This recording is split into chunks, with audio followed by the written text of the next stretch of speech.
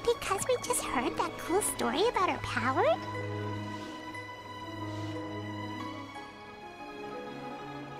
You get what I'm saying, right? Yeah, how can I not?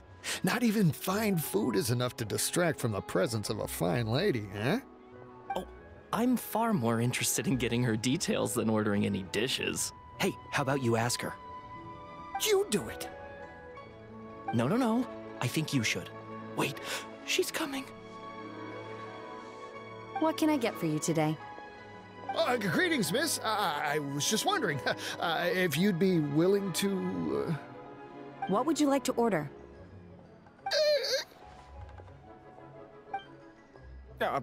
2 servings of more meat to go. Good chat. Bye.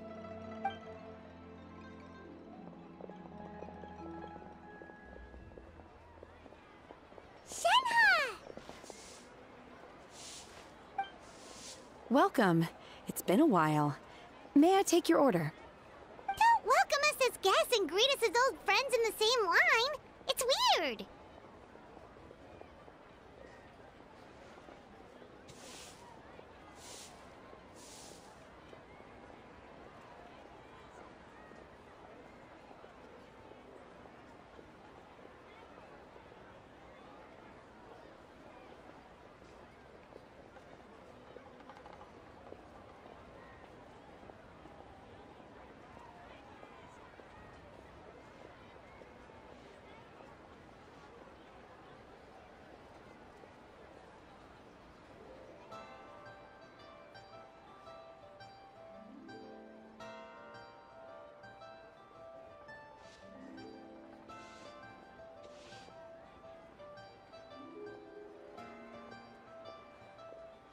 Mm-hmm. Oh, and this is? This is Miss Shenhen. Master? One does not recall ever revealing this form to you before. How were you able to ascertain one's true identity with such ease? I've trained and lived with Master for more than 10 years. I would recognize you no matter what form you take. You... Is something the matter, Master? Hardly. One simply learned of your employment from your letter and came to check on your well-being. And check out the great food, too! Indeed. It's almost lunchtime. My apologies, I'm still on the clock and can't talk for very long. Well, if it isn't the Traveler in Paimon, are you here for Shenhe? The lunch rush isn't in yet, Shenhe. So I've got things covered for now. Go ahead, sit down and enjoy some time with your friends. I'll let you know if things pick up. Thank you, Chef Mao.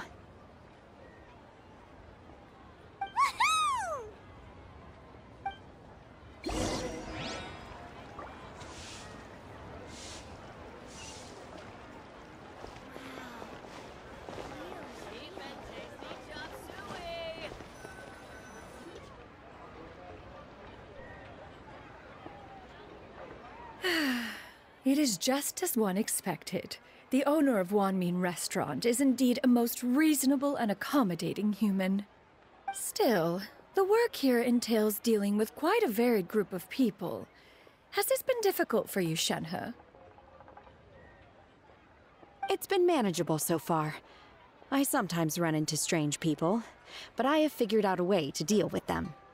Seems like you've been making progress. So by dealing with them, you mean... First, I try to talk sense into them.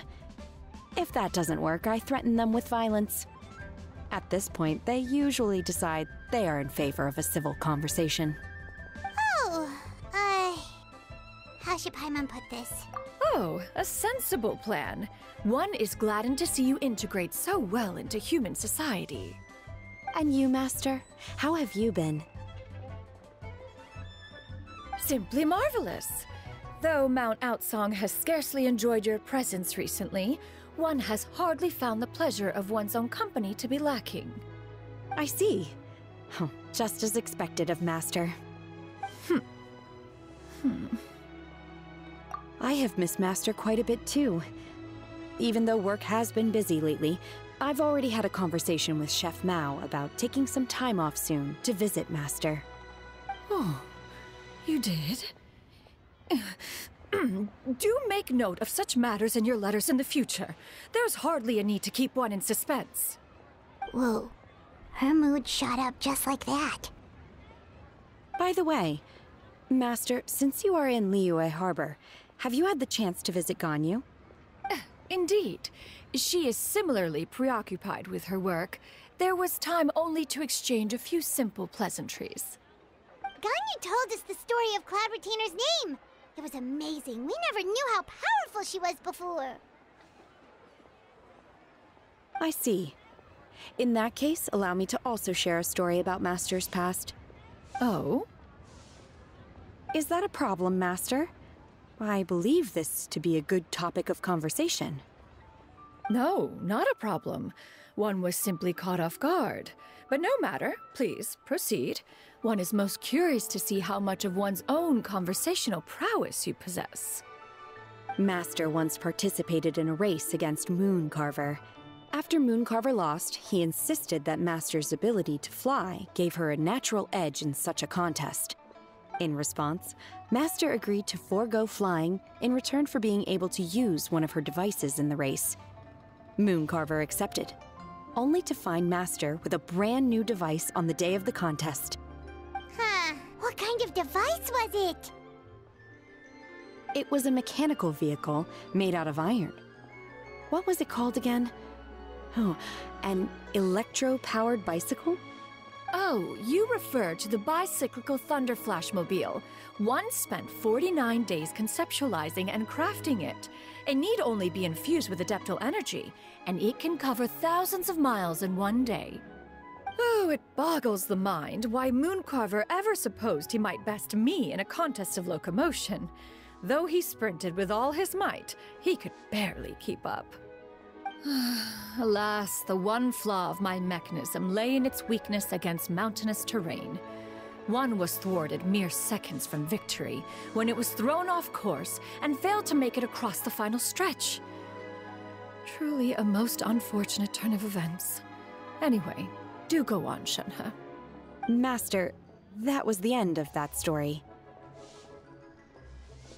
Is that so? Huh. With you gone, one has seldom felt the desire to call upon those old fossils for another contest. What is a race without spectators, after all? Have you been lonely, Master? Lonely? Huh. At one's age, entire human generations come and go in the blink of an eye. Even one's own self-directed musings can span several days and nights. 'Tis a most foreign sentiment. The mere mention of it is preposterous.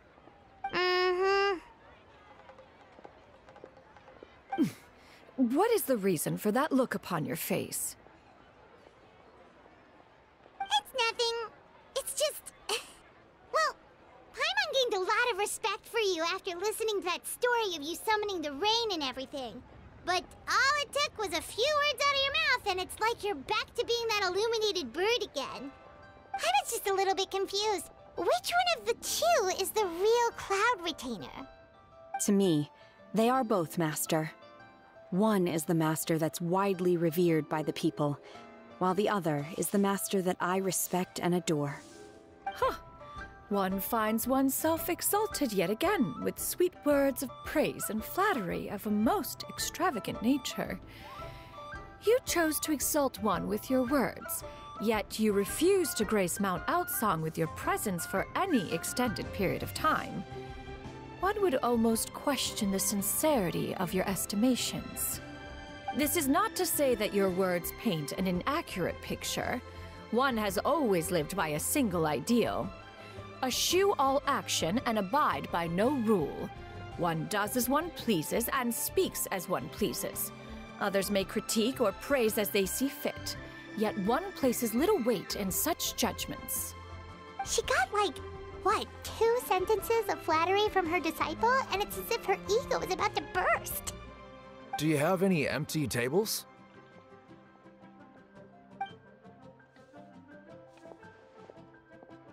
Hey there! Could we get another fish stew?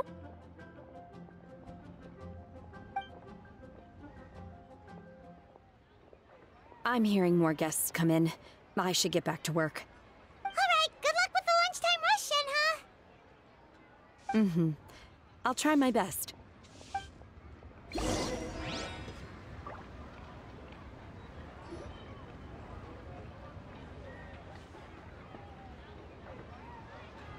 So much yummy food! Paimon's gonna feast!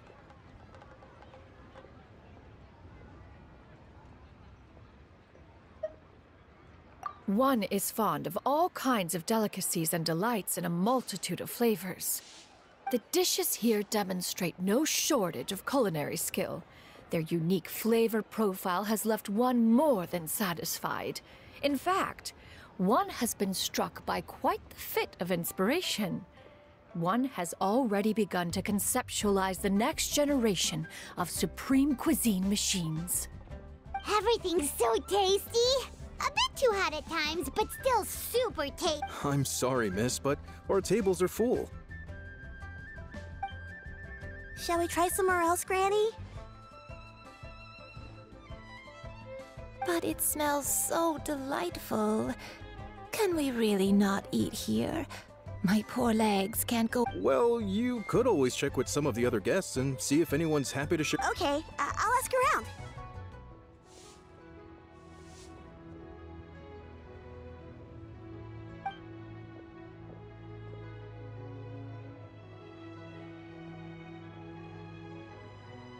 Excuse me. Would you mind letting us share a table with you? There are no empty tables left, so... Ah, well, Paimon doesn't mind. What about you guys? Great! Thanks so much. My name is Shuyu, and this is my granny, Yuendai. Granny? Yep. Is it... No, Paimon's just... Yeah, a lot of people compliment Granny on...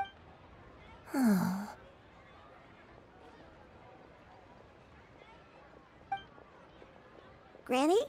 Why don't you take a seat? Huh. No. Just a fated meeting, then. Please, take a seat. What would you like to eat, Granny? I want braised earthworms. They always pop up out of the ground after a rainstorm. No, not this again. Braised earthworms? Well, that sounds weird. Right, that's what Paimon was thinking too. Need any help? Help? Oh, do you mean with Granny? Thanks, that's nice of you to offer. Granny has pretty bad dementia, so her memory's getting worse all the time. She's always saying things that sound kinda confused. Actually, her memory's been bad ever since I was little. But it's gotten so bad lately that I even have to remind her who I am every morning. They died young. Oh, but it's okay. Wow. You're too... And me. You're tough too, Granny. Yes, and it's hardly as if I forget everything. I still remember the important things. Wait, what was that really important thing again? Ah, I remember now. Huh? It was just a dream. Ah, you know... Wait, so you have a reoccurring dream where someone's talking to you? That sounds spooky. Oh, does that mean you're possessed? Unlikely. Her eyes are clear and her breathing remains calm and level. One sees no signs. Are you sure? Who do you take me for? Is one not? Huh, you're right. Paimon almost forgot you're the expert. Not anymore. Yep, this is just getting weirder and weirder. What is going on? As one said, Are you sure? Paimon's Paimon. just Shenyun. Thank you all so much for offering to help. But first... Oh, we don't need any payment for this. Thank you so much. You're welcome.